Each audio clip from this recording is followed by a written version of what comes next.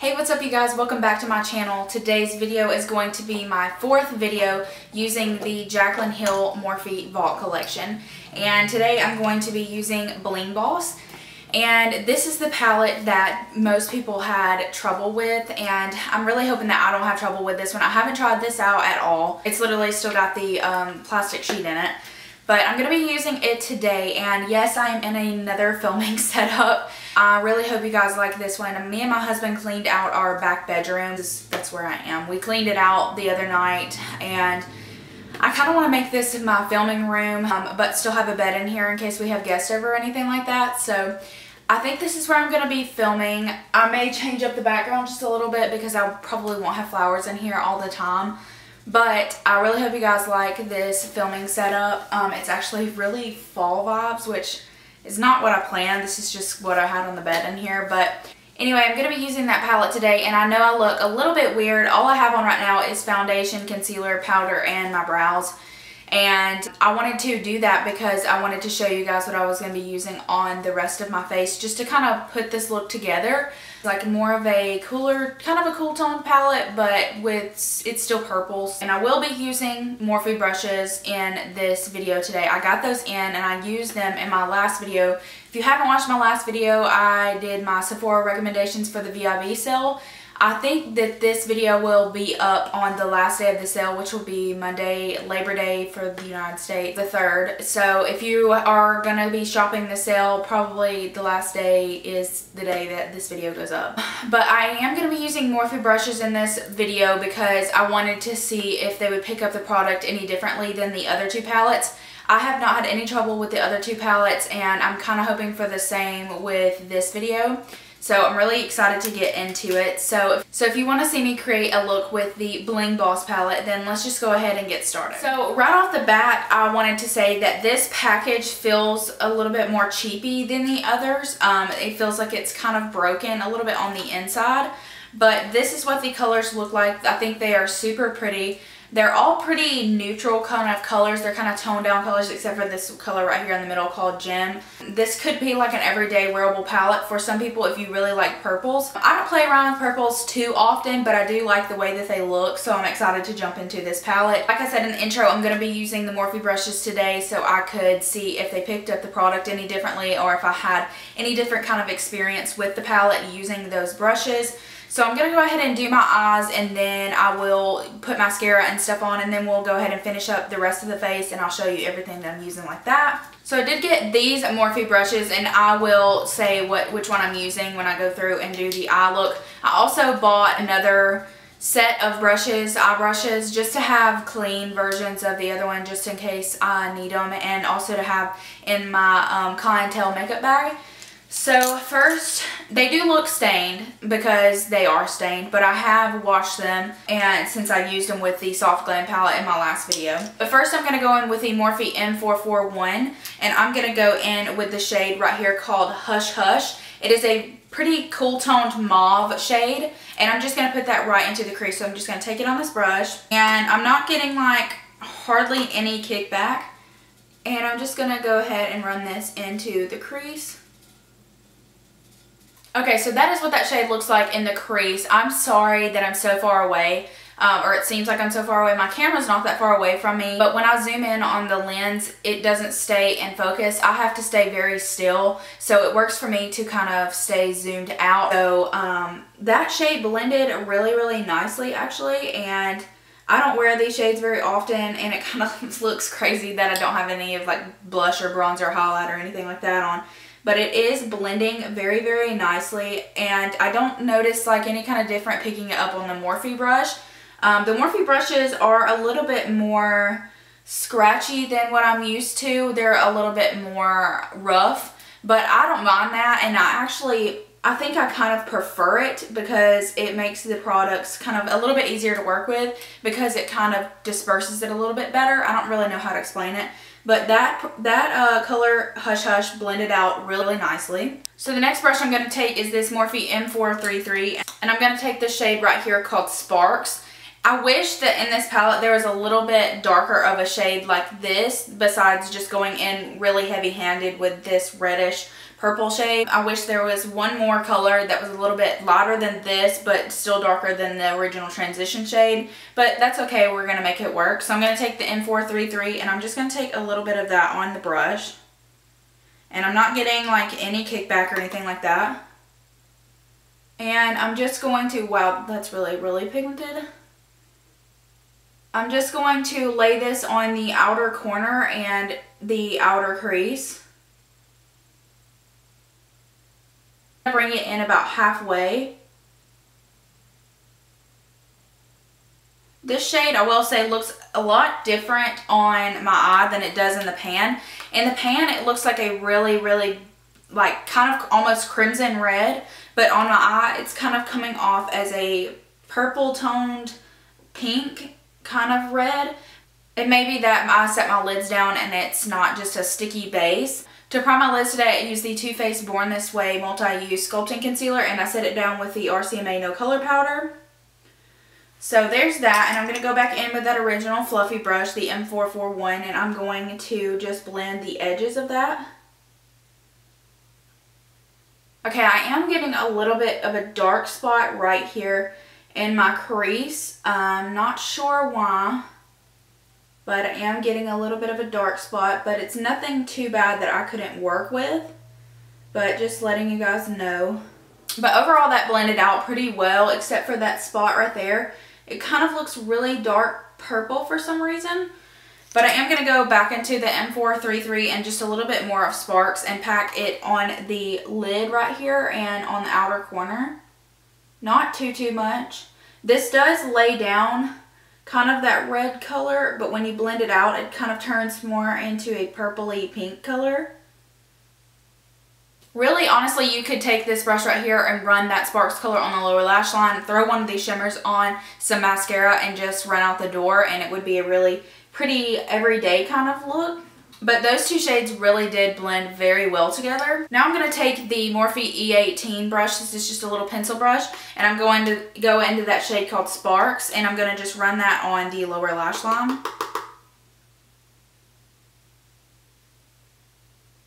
This is a synthetic brush. The other brush that I was using, the other two brushes actually that I was using, are goat hair brushes, so they're natural haired. Then I'm going to go in with that original fluffy brush, and I'm going to take a little bit more of Hush Hush on it, and I'm just going to blend out the Sparks color on the lower lash line. Okay, I am going to take the Morphe M513, and I'm going to take this shade right here called Rockstar. This is the most vibrant purple besides the gem color, but this is the most purple tone in the palette. But it is a very berry colored purple, like almost a grape colored purple. And I'm going to just take it on this brush, and I'm going to just take just a little bit of it. It is really pigmented, and I am getting a little bit of kickback, nothing too terrible. But I'm just going to take this, and I'm going to place it right out here on the outer corner. And I'm going to take it and run it into the crease as well. And that really did give the lid a grape toned color. And I'm just going to go back in with the original fluffy brush and just blend the edges of that as well. Okay, I just wanted to take just a little bit of that. I'm going to take the Morphe M574. It's just a pointed pencil brush. It's a kind of a fat pencil brush. And I'm going to take the shade called Mystic. It's the deepest shade, deepest matte shade in the palette. And I'm just going to put that right on the outer lash line. And I can already tell that this shade's going to be really, really pigmented. This is a very dark purple, almost a brown. But I'm just going to take this and I'm going to run it right out here on the lash line. And I'm just bringing that up into the outer corner here. And I'm going to go back in with the Morphe M433 that we use the shade Sparks on. And I'm just going to blend the edges of that color. And I did get a little bit of fallout from that deepest shade. Just going to brush away the fallout with this brush here. I am experiencing a little bit of patchiness right through here, but that just may be my blending. I'm going to take that original fluffy brush that we used the first transition shade on, and I'm going to blend the edges of this shadow all around the edges.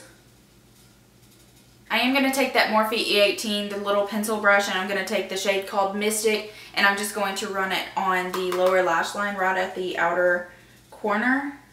Okay, now I'm going to do one of the shimmer shades, and I'm not going to cut the lid with concealer today. I am just going to go straight in with the shimmer. I'm going to take that little flat brush that I always use with the shimmers, and I'm going to take the shade right here called Glitz and Glam. And I am going to wet my brush, just because that's what I always do. But just kind of running my brush into this shade, it feels pretty, pretty thick. I don't really know how to explain that. I am going to wet my brush after I get this pigment on there. And I'm just going to place that shade right here on the mid of the lid and into the inner corner. That is a really pretty shade. There's a shade in her original palette that I really like using. I'll actually swatch the two side by side. The shade in her original palette that I like using is called Faint. You can see I just destroyed this color. But it is a little bit more pink toned than, and a little bit lighter than Glitz and Glam. But I will swatch them side by side. And I'll also swatch the inner corner highlight shade that I'm going to use. So you can see that the one that I use called Faint is just a little bit lighter and a little bit more pink than Glitz and Glam. But they're both really, really nice shades to put all over the lid. The shade that I'm using on the lid right now is a little bit more rose gold than anything. And I'm just leaving the very inner corner open for another shade. On that same brush, I'm going to take the shade right here called Berry Treasure. It is kind of almost a black, but it has shimmer reflex of pink and purple in it. It's almost a duochrome, but I'm just going to take that on that same flat brush. And this, holy crap, is really pigmented. Okay, I wasn't expecting it. And there's a lot of fallout, but I was not expecting it to be that pigmented. I mean, like, holy crap. And I'm just going to put this right here, right next to that Glitz and Glam shade, and I'm just going to kind of mesh those two together with the outer corner. Okay, that's not exactly what I wanted to do, so I'm just going to work with it. So I'm going to go ahead and I guess run this all the way out to my outer corner, because when you put it on the eye, it kind of loses the shimmer. So it's almost like a matte black, which is not exactly what I wanted to do with this look, but I guess I'm just gonna have to work with it. Now I'm gonna go into the M513 and I'm going to just blend the edges out of that shade. That just made it a little more smoky than I wanted, but that's okay. I'm gonna just take my little color switch that I got from AOA Studios and I'm just going to clean my flat brush off. So I'm going to go with that same flat brush that I just cleaned off, and I'm going to go into the shade right here called Bling Bling, and I'm going to not wet it, and I'm going to put it on the very inner corner. I really like this shade.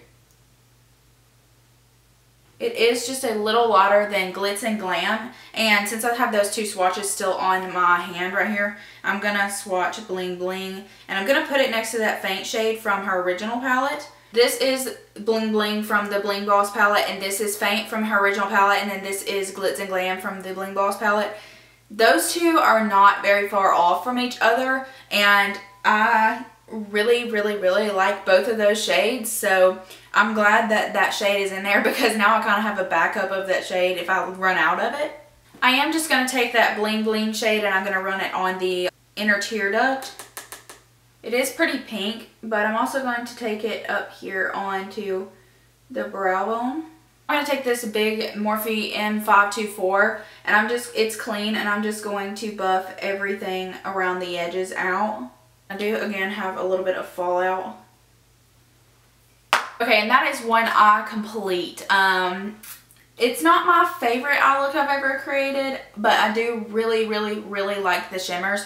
I kind of messed the eye look up when I went into that shade called Berry Treasure, just because I thought there would be a little bit more shimmer to it, but there was really none at all. But, I mean, I'm not totally mad at it. I did experience a little bit of patchiness, but nothing that I couldn't work with, and the end result looks pretty good. I am just blending out a little bit more. But the end result looks pretty good. I mean, I don't wear purple tones a whole lot, so it may just be me and the use of me not using purple, and I also don't have any bronzer or anything like that on, so it is really, really pretty. The shimmers really, really make up for it. So I'm going to do the other eye off camera, and then I'm going to come back and I'm going to do mascara, and then we'll finish up the rest of the face. Okay, I just finished with the other eye. Definitely didn't have as much trouble with this eye than I did this one, but I kind of did a different technique where I put that darker Blackberry Treasure shade on before I put the shimmers on. So it was a little bit easier to blend out, and I didn't experience any patchiness or anything like that. But I am just going to go ahead and throw a brown pencil in the waterline. I don't want to put black because I think it's just going to be a little bit too harsh. So I'm going to take the LA Girl Got On Gel Liner in the shade Dark Brown, and I'm just going to put it on the top line. And then for mascara, I'm going to be using the Lancome Monsieur Big mascara. I've used this a couple of times since filming the Sephora recommendations, and I really like this mascara, and I'm probably going to pick it up in the Ulta 21 Days of Beauty sale when it's 50% off. But I'm going to just go ahead and throw this mascara on. Okay, so that's what it looks like with the mascara on. Now I'm going to move on to the rest of the face. So for bronzer today, I'm going to be taking the Morphe M527 brush. I mentioned this in my Sephora recommendations that I bought this brush because it kind of looks like the Tom Ford bronzer and blush brush. But the Tom Ford brushes are like $120, which is crazy. So I bought this one and I've been really liking it. But for bronzer, I'm going to mix the two shades Desert and Terracotta in the Tarte Clay Play Volume 1 palette. I am not sure if those are the same shades. I know that the Terracotta bronzer is still in that palette, but I'm just going to take it on this brush just a little bit.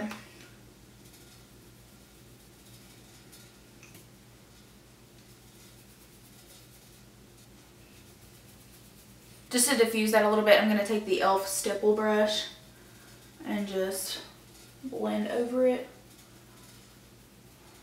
And also on the same e.l.f. brush, I am going to take a little bit of the Too Faced Sweethearts bronzer in Sweet Tea, and I'm just going to run just a little bit of this on my cheeks over that other bronzer.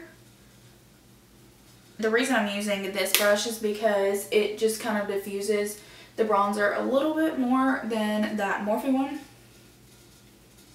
For blush today, I'm going to be taking Milani's Berry Amore blush, and I'm going to be taking it on the Morphe G4 brush.